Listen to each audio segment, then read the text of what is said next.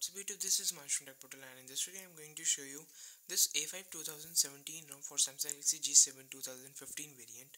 So here let me show you that A5 2017 and I am currently using G7 and F variant and it is currently running on Android 6.0. So here let me show you the security patch. The security patch is of 1 November 2016 and it is really a smooth ROM prepared by Alush and Mix 5000. And here you can see that it is fully debloated.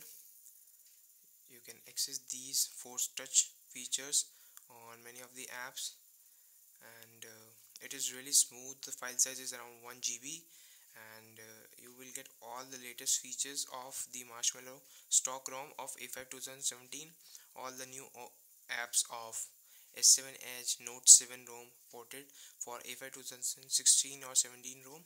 So here we are in 2017 and here we have the settings, the quick setting option like connection or sound, notification. From here you can easily access. So let's check how many RAM we have available after first boot. So here you can see that after first boot we are getting around 400 MB, almost 400 MB free out of 1.5 GB, and after clearing all the apps running in the background we are getting around 500 to 600 MB free always, which makes my J7 a little bit faster. I am not sure about the battery backup till now, but let me show you the best thing of this ROM is that the VoLTE. Here you can see the VoLTE is supported. Let me show you this. Here you can see the VoLTE and both the SIMs, my Airtel and my Jio 4G, is working perfectly fine. I have provided the links to download this file and the world fixed for A5 2017. Sorry, I get always confused about the 2016 or 17. And let me just show you the Antutu benchmarks.